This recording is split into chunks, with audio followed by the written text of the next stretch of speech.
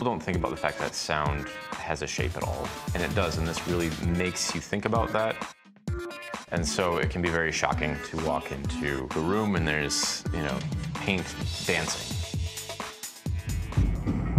My name is Emmanuel Fritz, and I'm an artist. My name is Collin Schipper. I'm a pseudo-acoustical engineer and an artist. My art mainly focuses on how sound and the tactile world interact with each other, focusing a lot on the use of technology. A lot of what I focus on with my artwork is light. Honestly, how light is being used in the material, just energy flows and things like that, which is, I think, how our two worlds kind of mesh together so well.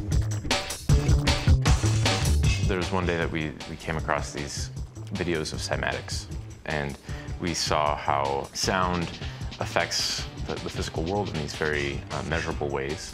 We were thinking, how can we take it from a study, a scientific study, and turn it into art? How can we start making paintings and sculptures and capturing sound in different ways?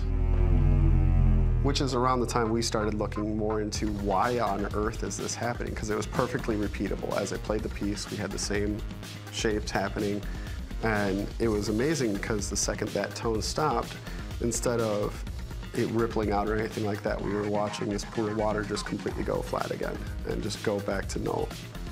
First, it was mostly about studies on these very specific frequencies and shapes and what we could do with that, which has since evolved quite a bit.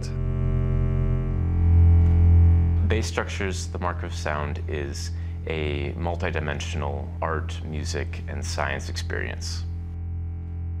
You hear music and you see paint just flying up in the air and working with the music. As different beats hit or different frequencies are pulsing through the canvas. We keep playing with the paint, adding and trying to manipulate that medium. So we go from these very explosive reactions more to a sculptural form that starts to take shape as the paint is actually filling in the pockets in the sound waves. So it's this very evolving sculpture. We were typically more interested in the process itself than the end result.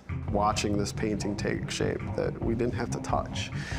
We're controlling it, but we're not physically touching it anymore. How many people are really going to be interested in a 40 hertz waveform? I am, but that's not normal. All the engineers in the room are. Yes, yes. To try to get it to something that is more relatable to a broader audience, we started bringing in more musical elements. We have Andersen, who's come on to help a lot with the music, to have something that's really danceable. Caleb really let us loosen up and jive with it a little bit. We're really interested in how the way that you put notes together changes not only the painting, but the way that the painting is moving. We also have Mike Lagerman, who's our director of photography, helping us document everything as we're going along. Taking pictures of our pieces and video of the work as it's happening. The tall one there we like to call Dr. Ig. It's a low frequency system, so when there's bass and other low frequencies, it'll move more. The newest is that little one right there. It's fresh off the presses. This is actually the first time that it'll be performing outside of the studio.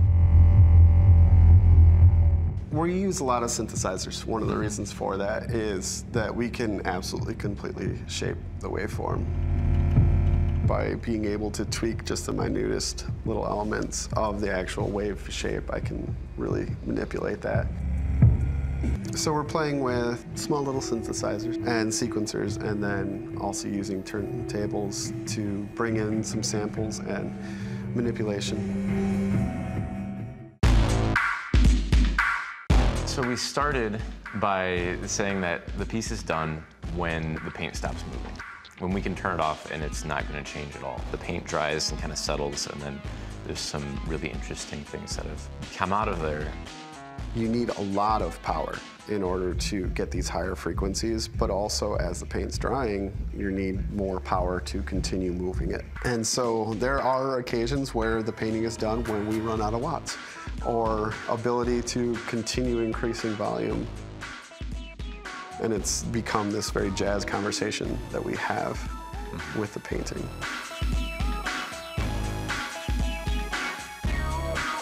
Art offers a really unique place to grow, to take something that you know and try to turn it up on its head. And that, for me, is a really important part of innovation.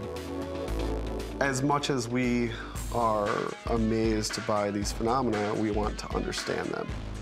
And with understanding them, you can go further and manipulate more.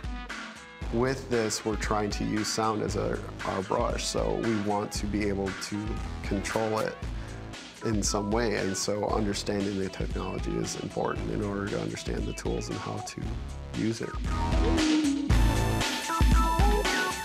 It seems to reach people in a lot of different ways. All we're really looking to do is create intrigue and create excitement.